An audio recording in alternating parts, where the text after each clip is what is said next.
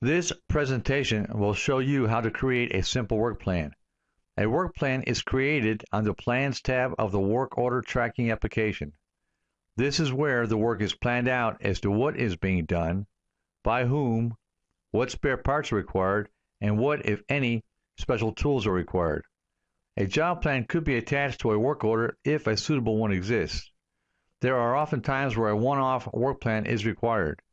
The planning process is the heart of good maintenance management practices. We will begin this presentation by going to the work order tracking application and creating a new work order and then planning it out. We'll click on Go To, Work Orders module, and then Work Order Tracking Application. We'll click the New Work Order button to start a new work order. Give it a brief description. Repair pump. We'll assign an asset to it. We will give this work order a work type of corrective maintenance. And then we'll save the work order.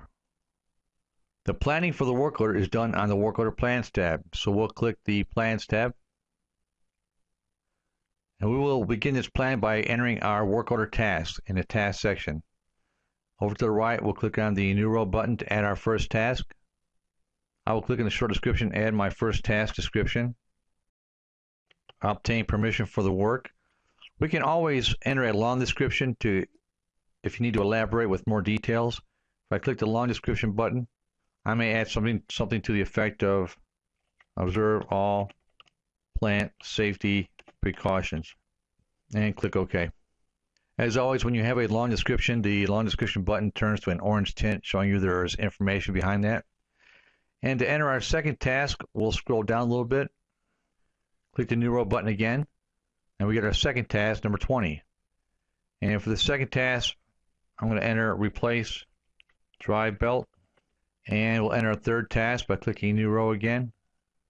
For task 30, I'm going to enter replace gasket, and we'll do one more task. Click New Row again. And for task 40, I'm going to enter perform operational test. Now we'll stop at 4 tasks here, and to save screen space, I'm going to click the orange detail button to collapse that last task. Now this is a very simple work plan. I only have 4 tasks. You may have 100 tasks on here. It's entirely up to the user how you want to set this work plan up. Now the next part is to enter my labor. So to do that, I'll click on the New Row button on the right. It is always preferable to add a craft code rather than a name to the Plans tab. So we'll click in the craft field, click the arrow, then select value, and I'm going to search using my filter for mechanic, and this screen shows all of my available mechanic craft codes. Now some of these are outside labor because they have a vendor associated to them. You may sometimes also see a contract reference which indicates there's a labor contract for that particular craft. I'm going to select mechanic on top here. Then this will default to a quantity of 1, meaning 1 mechanic. I can always modify that if I needed more than 1 mechanic for this job. And last thing to fill out is my regular hours, and I'm going to estimate this job will take about 4 hours. And that's my labor. The next item to go to is my materials. This is where we'll select the spare parts required for this job. The easiest way to do this, if your asset spare parts is set up correctly, is click on the select asset spare parts button. And we know we need a drive belt, this V belt right here, and we also need a gasket. We'll select this gasket. So I select my 2 required spare parts and click the OK button, and that brings them into my Materials subtab.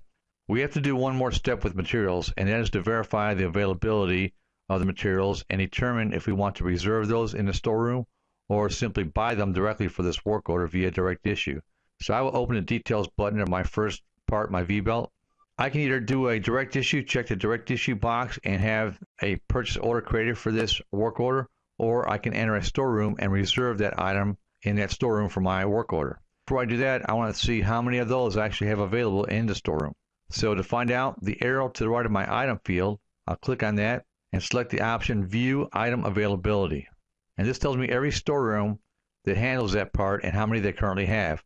And I can see that right now in the central storeroom I have at least 4 of those available. With 1 reserved, I still have 4 available. And we'll enter a value in the storeroom field of central to indicate the storeroom we're going to reserve the part in. And now we'll go to our second item, our gasket, and we'll check availability as well. clicking the arrow to the right of the item field, view item availability, and we see that we have at least 13 available in the central storeroom.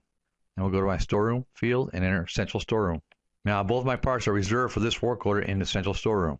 Last thing we'll look at is tools. There may be some times where you require a special tool, and this really refers to special tools and not common tools. Click on select tools, and it just so happens that to replace that gasket we will need a torque wrench. So we'll select this specific torque wrench, okay, and we've got our special tool in here. Now I'm going to save the record right now to make sure all fields are filled in correctly, and the record is saved. This completes our work plan. You would probably, after you plan the work order out, approve it. So we'll click the approve button to approve the work order. The work order is now planned out and approved and ready to take action on. I want to look at one more thing. Let's click on the work order tab. And what saves you a lot of time in the planning process is if you had already had a ready-made job plan, you could have attached it to the work order on the first screen. It would have automatically copied all of your tasks, materials, and labor to your plans tab. We did not in this example. But what we can do, since we spent a lot of time creating that work plan, we can click on select actions and create job plan from work plan. This allows us to take that one-off work plan we just made and create it into a job plan template to be used again. I will click auto number, give it a job plan number. It will automatically copy the work order description to the job plan you're creating, or we can modify it, and click OK. Now you will have a job plan template identical to your work plan to use next time. This will save you a lot of effort and time during the planning process of your next work order.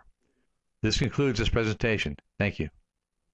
Please visit our website at www.projetech.com to see our other training demos. If you have any questions, please contact us. Thank you.